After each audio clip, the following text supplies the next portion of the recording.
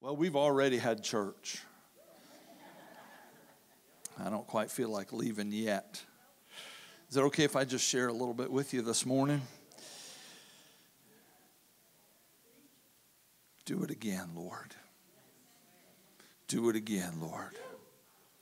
Do it again, Lord. God's not a stale, past tense, bygone era God.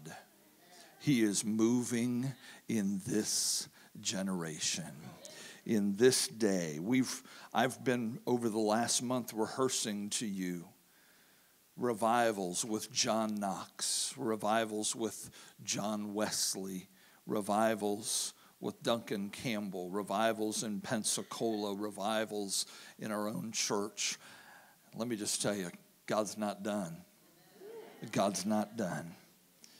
In Habakkuk chapter 3, verse 2, he said, Lord, I've heard of your fame, and I stand in awe of your deeds, Lord. Repeat them. Can you say that? Repeat them. Lord, we've heard of these incredible things you've done. Repeat them in our day. Don't let this day pass. Don't let this generation pass. Hearing about what you used to do without experiencing it, God. Repeat them in our day. In our time, make them known. In wrath, remember mercy. And I've shared with you what I believe, that we're in the middle of an outpouring of the Holy Spirit, and I believe this is a special time. I believe that God wants us to make this our prayer. God, birth revival again. Lord, do in this church, and do in this city, and do in this nation, Lord, indeed what you've done in time past. Not the same way, not the same formula. We're not walking through the same thing, but Lord, do again in this day the mighty works that you have done all through the ages, because you're the same God that you were back then. And Lord, your word is still true, because you said, if my people who are called by my name would humble themselves and pray and seek my face and turn from their wicked ways, I'll hear from heaven. I'll forgive their sin, and I'll bring healing to their land. And that promise is for the United States of America in 2019. If we, his people, will start to pray and repent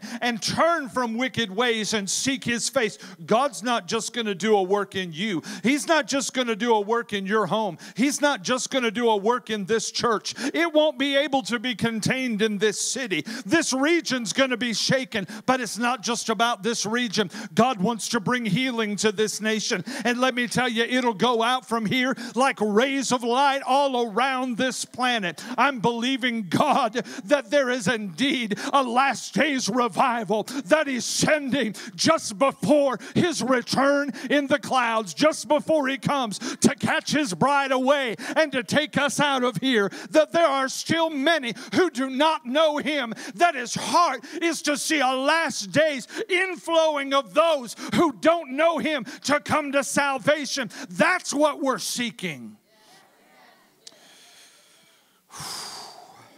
I've just been praying, God, let your glory fall. Let your glory fall.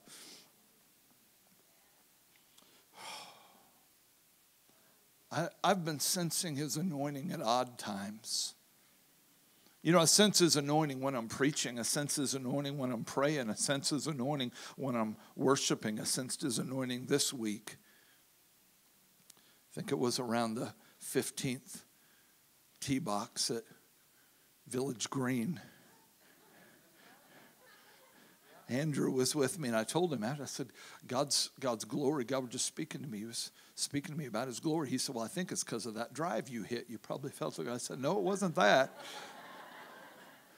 I don't know how much glory there was in what I was doing over there. But God's saying he's going to pour his glory out here. Went to a church having a sale yesterday, and we're looking at some stuff there. And while we were there, I've been in that church. I know the pastor there, preached in that church, and I nobody's in the sanctuary, but the doors were open. So I just took liberty and started walking through the sanctuary. And I went over every pew and I started praying, God, send your glory here. I went up on the stage. I started praying over their musical instruments. I said, God, touch whoever's playing these instruments. Went over to the pulpit. I said, God, I pray a fresh anointing. God, I pray you'd pour out your glory here. I'm telling you, God's wanting to pour his glory out. And it's not to be contained in a place. It's not to be contained in the four walls of the church. God wants to pour his glory out at Walmart. God wants to pour his glory out in your house. God wants to pour his glory out wherever it is that you work. God wants to pour his glory out at Conneaut Township Park. God wants to pour his glory out. I'm believing that there's going to be encounters with God that people are experiencing outside the church, that they have to come to the church and say, could you tell me what's happening? Because there's just something going on that I don't even understand. I've been asking you to pray. If you've been praying, say amen. I've encouraged you. The old 20 years ago, the tape that I've shared with you about Revival Fire tape. And go online, you can listen to it. I know there's the audio quality is not the best in the world, but there's an anointing there. If you haven't went online and got it, take a picture of that real quick so you have the website. You can go online. You can get it if you're old-fashioned enough to still use these things they call CDs. I've made many of these, and they've got them at the bookstore. And Mike and Carl aren't here, but I think somebody in the bookstore will help us out today and make sure that we'll have them ready. And we'll just give them to you. There's no charge. You're just giving these out to anybody that wants them. There's two of them, side one, side two, from the old tape back when we had sides. Amen. Somebody remembers cassette tapes back there, sensing the glory over there. Grab them, and here's the only deal. We give them to you for free if you'll just listen and pray. Is that good? Pray for revival. Pray for revival. Well, last week I got to preaching about the glory of God, and then the glory of God just started moving. I didn't get to finish, and that's good. I don't know how long you stayed, but something unique happened. We just had people come up and start praying, and I had the opportunity to jump up on the keyboard, and I shared with Steve. I felt just the beginnings of the same anointing of 20 years ago, and kind of my stance when we didn't never say it, but we kind of just had this idea when we were in revival that if they're praying, then I'm playing. So as long as people stay and pray, we'll just stay and play. We'll just keep on worshiping. If they stay for 20 minutes, then we'll worship for 20 minutes. And if they stay for an hour, then we'll stay for an hour. And if it's 2 hours or if it's however long. And last Sunday, there was just like the glory of God here. And it was almost like a wave. And you could sense the glory of God. And then that wave kind of crested, and then it kind of went down. And we just kept on. People were still praying, so we just kept on playing. And then another wave came in here. And then that one kind of crested and went down, but then another wave came in after that. So we were here till after 2 o'clock in the altar call last Sunday. I don't know how long we'll tarry in the presence of the Lord today, but I'm in. I'm here. I'm here as long as you want to stay and pray, and as long as He's here, I'm here. Is that good? So I want to just share with you a little bit about the glory. If you jump back one page in your Bible over to Habakkuk chapter 2, verse 14, but the time's coming. Time's coming. The time is coming when the earth shall be filled with the knowledge of the glory of the Lord as the waters cover the sea. It will happen. I shared with you last week the knowledge of the glory. It's not just that the glory of the Lord's here. It's the knowledge of the glory. And the knowledge is the perceiving. It's the seeing. It's the discerning. And it's the experiencing of His glory. It's not just that His glory comes down. You ever have the glory of God come down and God touch people, but you're sitting there and you don't feel a thing? Don't raise your hand. But I've had that. I've been in services where God's moving and I miss it.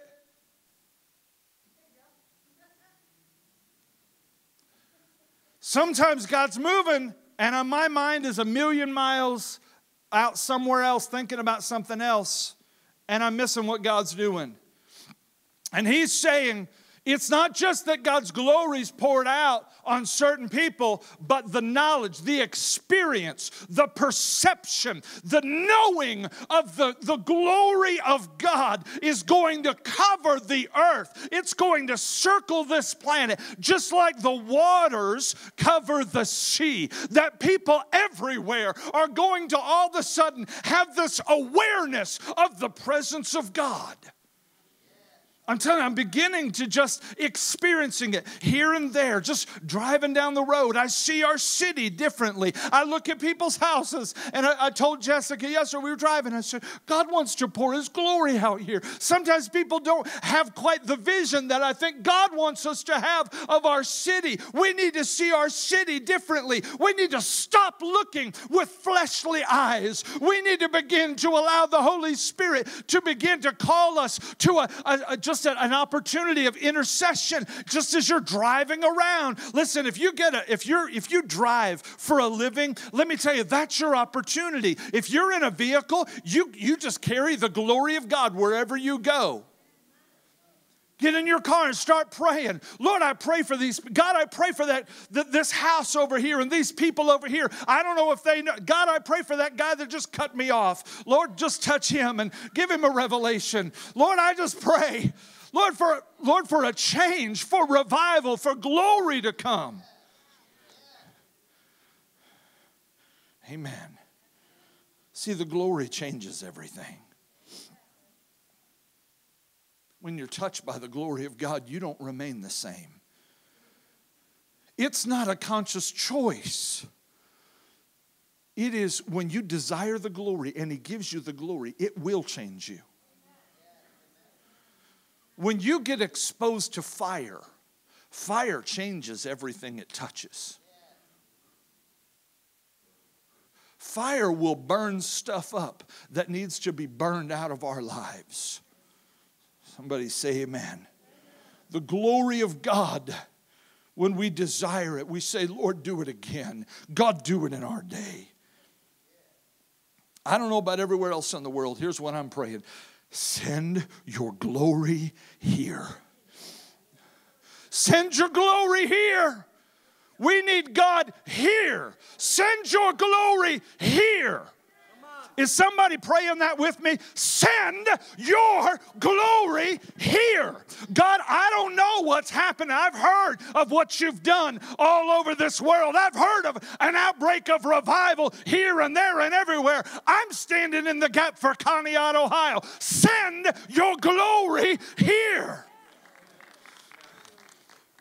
I don't know who all's praying for glory in Conneaut. Somebody might be praying for glory over in Akron. Somebody might be praying for glory down in Columbus. Somebody might be praying for glory over in Pittsburgh. They got a lot of glory over there. But we need glory here.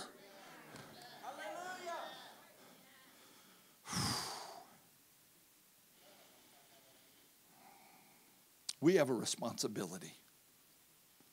Church, hear me.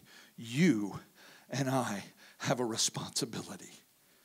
Don't take for granted that God doesn't just want to do this to you, but through you. God wants His glory poured out in those streets. Is that good? I'm going to just give you a simple 3 points and I'll talk about them. This is the place. Right here. This is the place. Conneaut, Ohio. This is the place. In 1857, the Dutch Reformed Church in New York City, things looked bad. They had no money and almost no people. The church had former glory. It was gone. Their pastor, Jeremy Lamphere, was faced with a decision. Either shut it down or pray. Things were bad. And he decided we'll just pray. We'll pray. If God shows up, maybe we keep it going. If not, we haven't lost anything. So we told the church, we're going to call a prayer meeting. We'll pray on Wednesday. We'll meet at noon. Everybody come and pray. He got there Wednesday. It's noon. Nobody came. So we just started praying alone. 10 minutes. Nobody came. He's still praying. 10 more minutes. Nobody came. But he just kept on praying. After about 20 or 30 minutes, he heard a creaking of the stairs. Someone had come in the church and were walking up the steps, and they joined him in prayer. They had a few and they were praying. A few more minutes, a few more people came. By the time that the hour of prayer was done, they had a total of right at 20 people. Nothing miraculous happened. God didn't show up in some incredible way. They just prayed. And Pastor said to those 20 people, let's come back next Wednesday and pray again. Next Wednesday, they met at noon. They said, we're going to have an hour of prayer. They started at noon, and they had a few more people that came. They said, we just feel like God's calling us to pray, so they prayed for the hour. And all of a sudden, something started to break in the spirit. They said, let's come back next Wednesday at noon. And when they came back, they had a lot more people coming. And they prayed for an hour. And they sensed the power of God. And he said, we need to keep on praying. The Fulton Street prayer meeting in New York City was born because people just started to come and pray. Within a matter of weeks, over 3,000 people came to the noon prayer meeting. At the Dutch Reformed Church on Fulton Street in New York, 3,000 people came to pray. They started not just praying on Wednesday, they started praying every day. They posted signs outside. The signs said, prayers are not to exceed 5 minutes, so that we give opportunity for everyone to come and pray. Doctors would come and pray, lawyers would come and pray, clerks would pray, bankers would pray. Messenger boys would come and pray. Deliverymen would, on their delivery route, would tie up their horses and run in and pray and get back on their horses and keep on their delivery routes for the day. It didn't stop there. This little prayer meeting spread to the point that within 6 months, they had over 10,000 people coming at noon every day to pray. And God changed the city. But it didn't stop in New York City. Revival was birthed throughout the nation, so that noon prayer meetings started all over the country. In Chicago, there was a noon prayer meeting. It changed the church. They had to put up a waiting list for people to teach Sunday school. They had so many people who wanted to teach. They didn't have a place for them to teach. They said, we'll put you on our waiting list. Wouldn't that be incredible, Deborah? Sorry, we have so many people wanting to teach the Word of God. Wow.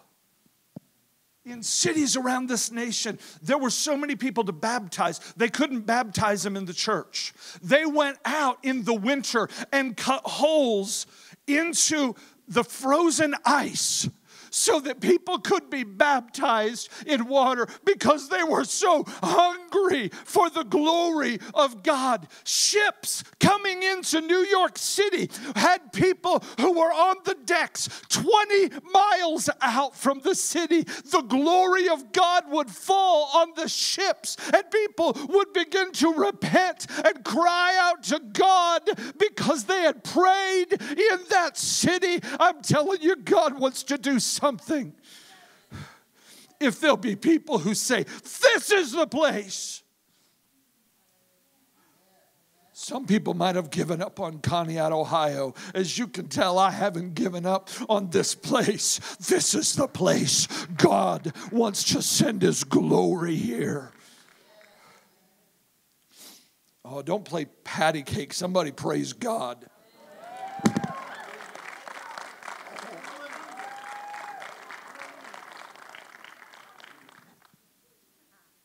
We don't need more money.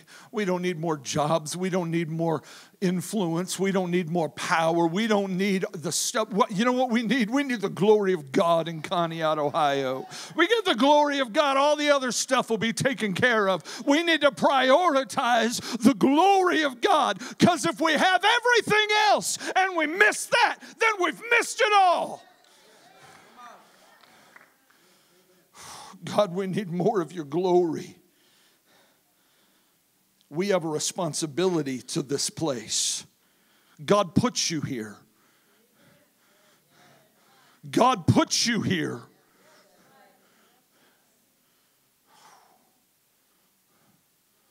God put you here to seek His face for revival and for those that need to come yet. God, help us to not be complacent. God, forgive us being selfish with the glory.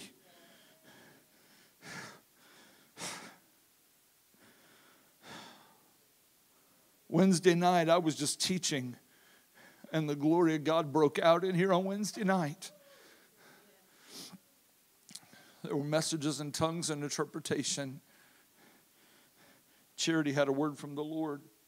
She wrote it down. She said, I saw raindrops, huge drops of rain falling sporadically. And the Lord said, it's time to prepare, for the rain is coming.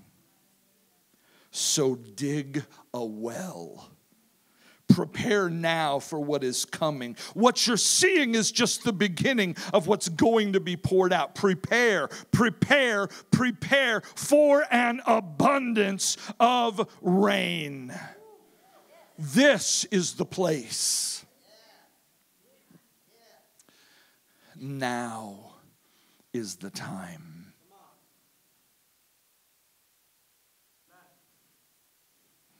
Now is the time. There you go. This is a sovereign season right now. Right now is the time. We've been complacent. God's shaking the church. He's saying, wake up. God will wake you up at 3 a.m. and say, pray. Listen, if we won't pray any other, God can get His church to pray.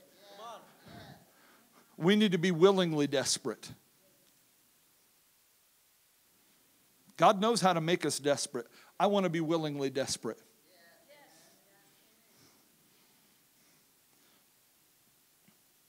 Joel chapter 2 verse 28 says, it shall come to pass afterward, I'll pour out my spirit on all flesh. Your sons, your sons, your sons, and your daughters, and your daughters, and your daughters, and your daughters shall prophesy. Your old men shall dream dreams. Your young men shall see visions. And also on my men servants and on my maid servants, I'll pour out of my spirit in those days. Right now. God spoke to the prophet Joel.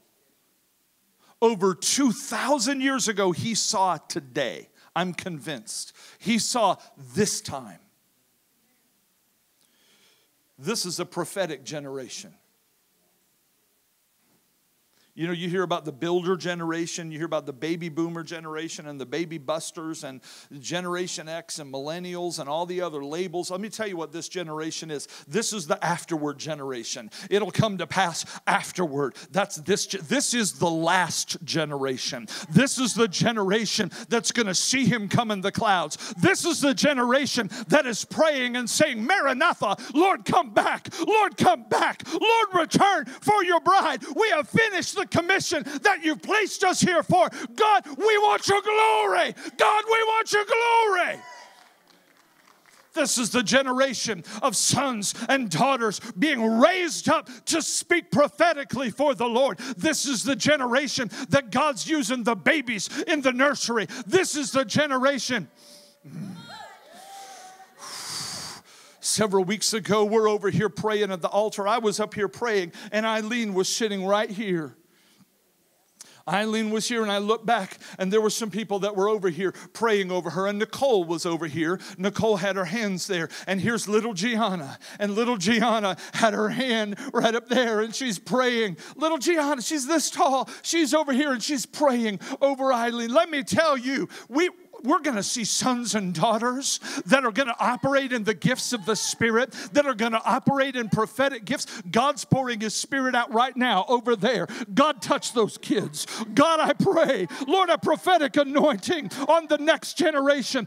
God, I pray that we're not going to lose our teenagers, that young adults are not going to go out into the world and into ungodliness, but God's going to raise them up as mighty men and women of God who haven't just heard about the glory. They haven't just heard about the power, but they've experienced it. They know the glory of the Lord, that it's attractive to them. Let me tell you, the devil's got a whole lot of shiny objects that he wants to put out in front of you, and he always hides the hook. You see the bait, but he hides the hook. Let me tell you, the glory of God is more radiant than anything that the devil has to offer.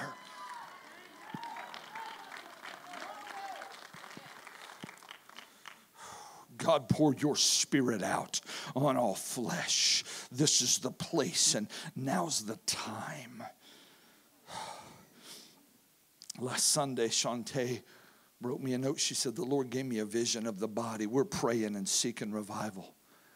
She said, I looked around and I saw water surrounding us. She said, the water was as high as the sky.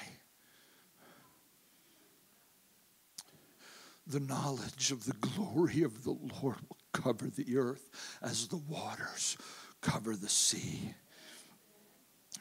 She said it was rushing water.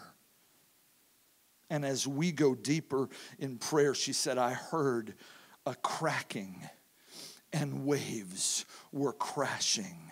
And she said, then there was a break and a loud thunder, and the water fell all around us. And it went out from here into all the nations. And the glory of God went into the nations. And the nations felt the power and the glory of God. We need to not take lightly what God's doing. There's a stirring, church.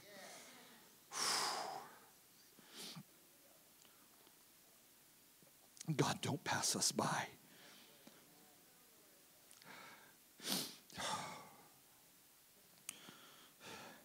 This is the place. Now's the time. Hear this. I am the one. I want you to make that personal. I'm the one God's calling. I'm the one that God's speaking to. I'm not saying that about Pastor Carson. I want you to say it about you. Are you hearing me? God, this is the place.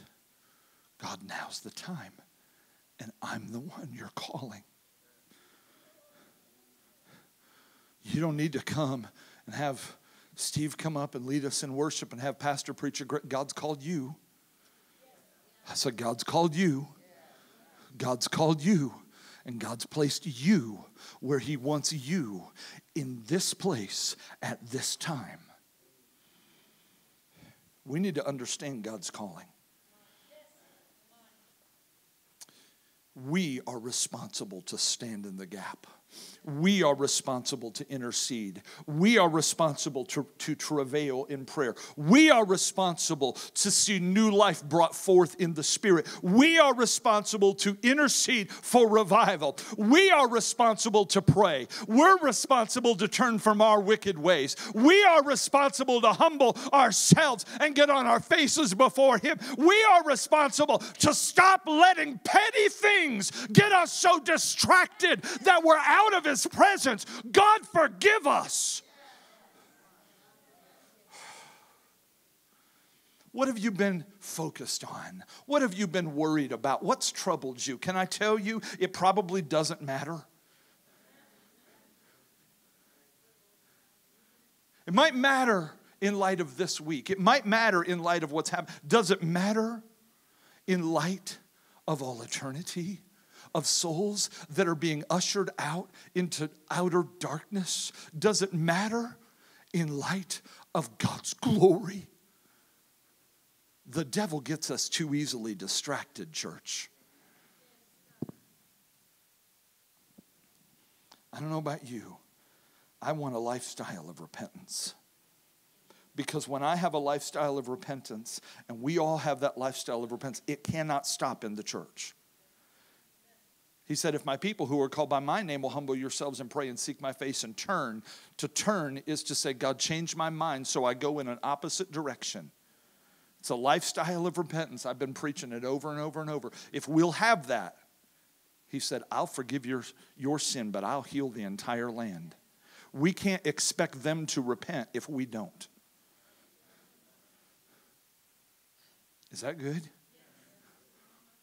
The church, we need to just get on our face before God.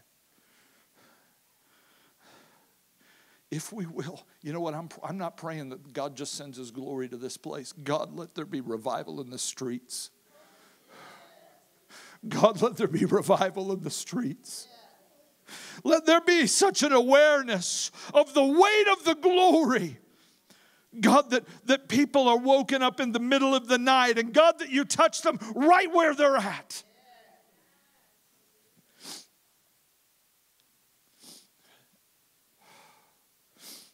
God's speaking to our leaders to prepare a wineskin for the new wine that he desires to pour into this church. Angela Ross, Chris and Angela lead our children's ministry on Sunday morning. We met a couple weeks ago. She said, Pastor, I've been praying.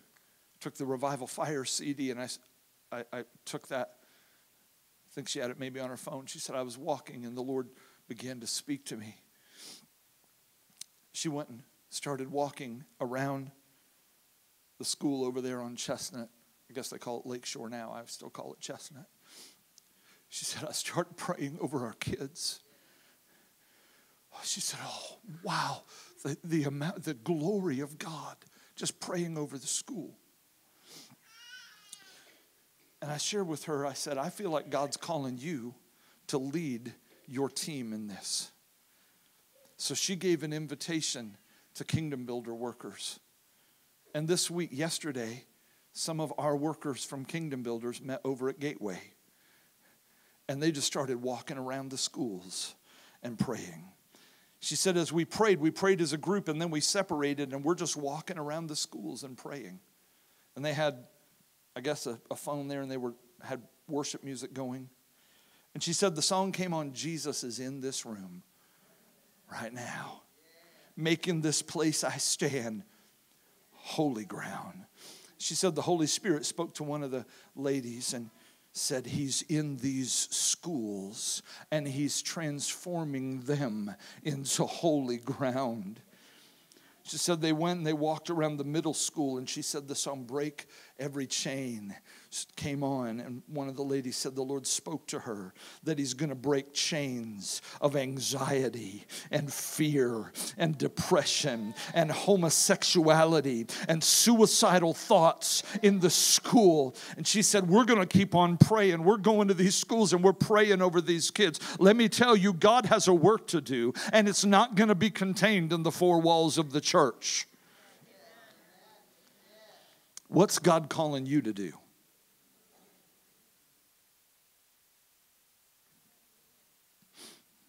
I know how to get a Pentecostal crowd quiet. I don't want to just have goosebumps. I don't want to just sing and shout and run around and get all sweaty and then go home and say, man, wasn't that good?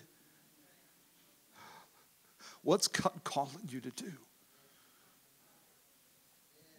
Is there an area of obedience that you have not been completely faithful in following through with yet?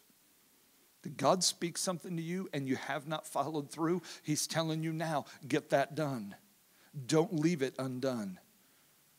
Don't leave it undone. Some of you, you've started praying and you felt a burden over a specific thing, and you know you've kind of left that. You just kind of set that over on the shelf over there. I'll go back to that later. No, this is the place. Now is the time. I am the one. God's calling me to stand in the gap and to make up the hedge. I want His glory to be poured out. Are you with me? As they come to the instruments this morning, at the dedication of Solomon's temple, they were praying for God's presence. They went to the city of David. David had set up a tent. They brought the Ark of the Covenant. Remember when they brought the Ark of the Covenant from the house of Obed-Edom? And they set it up there. And just outside of the old city walls of Jerusalem was the city of David. And they set up a tent. And they worshiped day and night. They let incense continually be arising to the Lord. There was constant worship, 24 hours a day they worshiped. Solomon built the temple. And as they built this grand temple, they went down to the city of David and they got the Ark of the Covenant. They brought it up the right way. The priests got it with staves, and 4 priests carried it, and they worshiped the Lord all the way up that hill, and they brought it up to the temple of the Lord.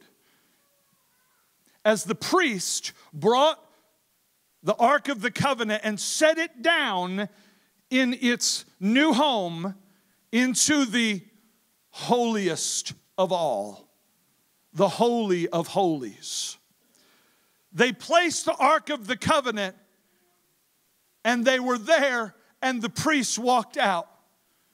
And in 1 Kings chapter 8, verse 10, it said, and then it came to pass that when the priests came out of the holy place, that the cloud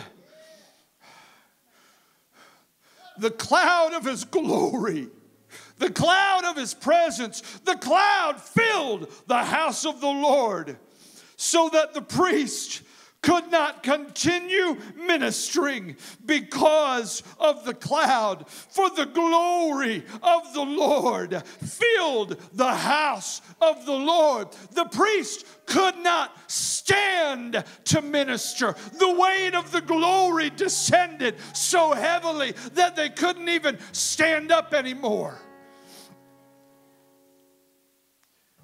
This is a wonderful building. It's not the house of the Lord. You are.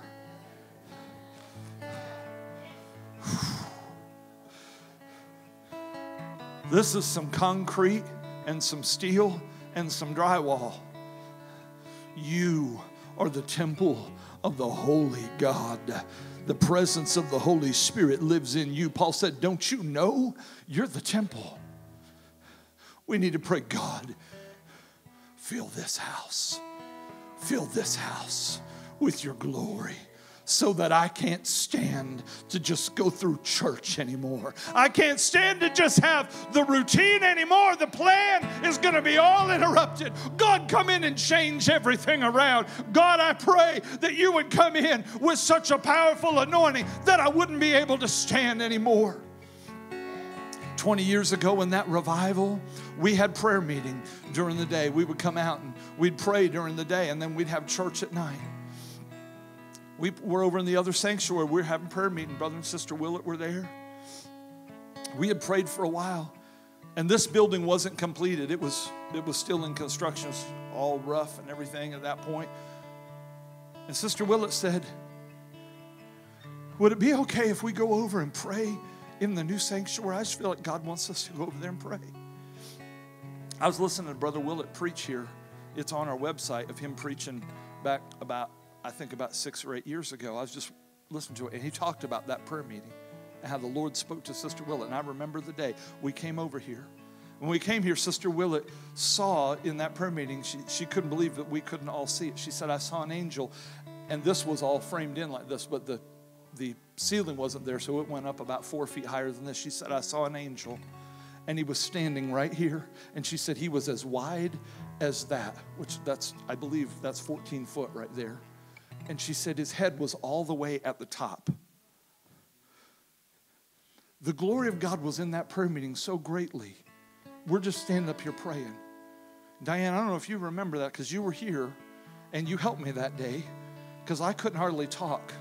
And I was staggering, and you and I don't remember who there was another lady, helped me walk out of here that day because the glory of God came in so powerfully that you couldn't even stand.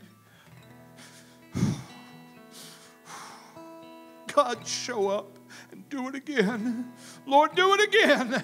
Lord, do it again. Lord, do it again. Lord, do it again. Do it again. And start with me. Do it again. Start right here. God, right now. Right now. Lord, this is the place. Now is the time. I'm the one, and I'll stand in the gap. God, the knowledge of the glory of the Lord, it's going to cover the earth as the waters cover the sea, but it's got to start somewhere. Start in Conneaut, Ohio. Start here, oh God. Start here, oh God. We value your glory. We value your presence, oh God.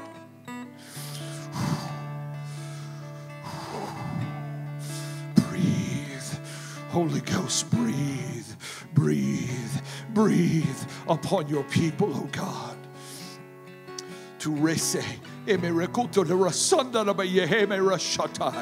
God, breathe upon your people. God, pour out of your Spirit in these days that sons and daughters will prophesy. Lord, do that you have desired to do all along.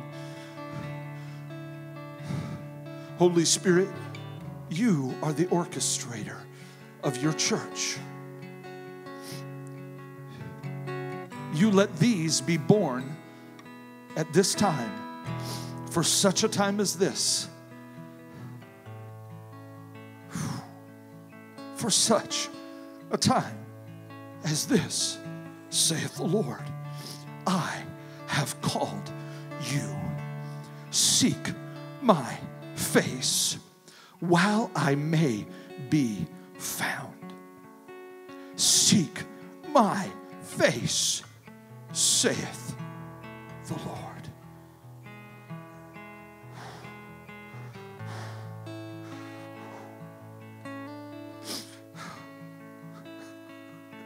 Find a place and seek his face, church. Find a place somewhere in this room and seek his face right now. Come on, church, find a place. Come up here to the altar, there at your seat, walk around the room somewhere. Get on your face before God, find a place and seek his face. Seek his face. Seek his face. God, send your glory. God, send your glory. Let the weight of your glory fall upon us, God.